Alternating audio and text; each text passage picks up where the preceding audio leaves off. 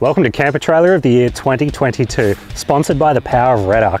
Today we're here with the Offline Domino, one of the most lightweight and innovative camper trailers on the market. But is all that enough to score a second award this year?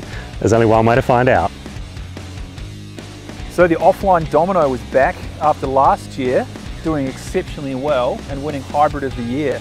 Now there have been some incremental changes to the Domino from Sam and the team in South Australia. For me, the innovation is still what its core fundamentals are, which is that camp and touring mode. The fact that you can pull up and get to bed in just like minutes, and it's still a compact, small camper. Or fold it right out, add all that extra floor space, and then that camp mode gives you just, all that freedom. I thought it was a really good camper. It's another one that I would buy, to be honest. Kath, in terms of self-sufficiency, do you reckon it's up to the task? Well, you know what, Tim, for me, I mean, what keeps you outdoors longer with this camper is just this, it's the amenity, it's the comfort, and it's the precision with which the thing has been put together. It's bristling with power. I mean, you've got 200 amp hour Enerdrive lithium, 280 watts of solar, and an Anderson plug, just in case.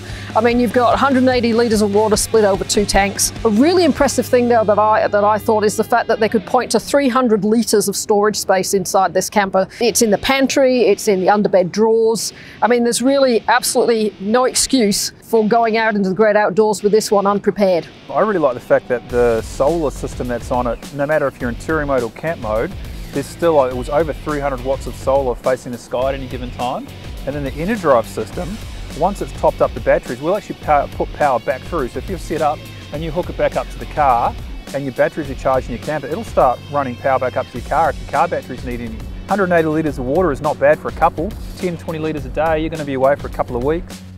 One of the things that Sam told us is that he'll always ask an owner what they're going to tow it with so you can match the wheels and tyres and the wheel track to the tow vehicle, which kind of leads us nicely to off-road ability, Dan. And we towed that with a 100 series Land Cruiser. What do you reckon? The fact that someone has actually sat down and intentionally thought about how this is going to be used off-road, what it's going to look like in the rear view mirror, it's insane. You can spec whatever tyres you want.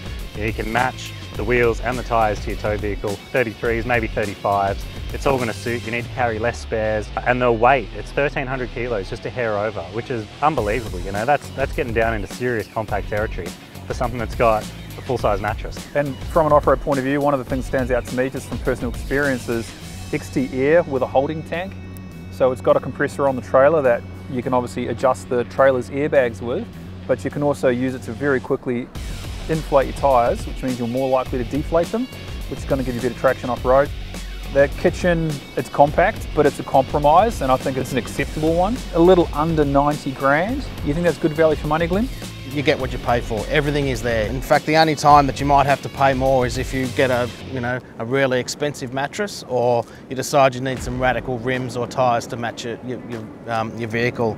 Even though he's made some changes to last year's model, the price has only gone up under $4,000. You know, like steel's gone up, labour's gone up. The price of his camper's only gone up a little bit. It's quite impressive, I thought. But what was the big X factor for you overall? The little thing we asked him for last year was to add a nice little club lounge, and that's what he's done. So, you know, when you get out of bed, it's easy to put your shoes on. And as well, you get, a high quality, comfortable camper that can go anywhere you want with, as you say, the 2 different types of setup.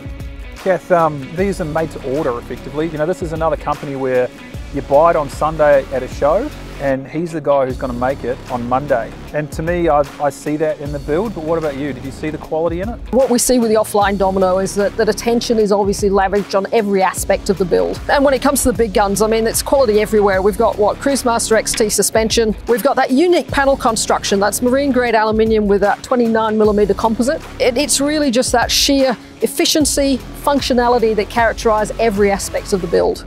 If you were looking to stay in it for a while, do you think it's a comfortable place to be? It depends on how you're traveling. If you're trying to fit a family in there, it's probably not the right camper, but if you're after a couple, you're really going to struggle to get anything anywhere near that comfort level without going to a caravan. It's the only camper I've ever seen where the mattress is what you want. It's literally, right, in the purchase price, you've got a budget, what are you looking for? Hard, soft, memory foam, pocket spring. Everything is just, to me, based around that bed. It's unbelievable. The kitchen is phenomenal, but it's very clearly, purposefully been designed to be as compact as possible.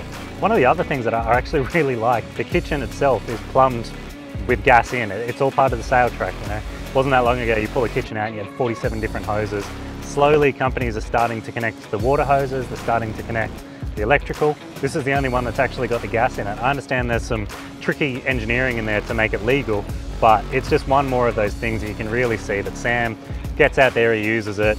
Every time something bugs him, he goes back and he builds another version of the camper trailer. So bits and pieces like that are just phenomenal to see on the comfort front. For me, big X factor is a camp mode and touring mode, but also you don't see many offlines yet, but I reckon that's the sort of camper that you will comfortably take into the outback and you will start seeing them out there. And I think it'll be the talk of the town once you pull up at a campsite. I'd be quite happy to tow one of those in some of the places I go, that's for sure. Offline Domino at Camper Trailer of the Year 2022, sponsored by the power of Ridarc. If you enjoyed that video, please like and subscribe. And if you want to watch more, we have 10 more campers at this year's shootout. You'll find them all in our channel below.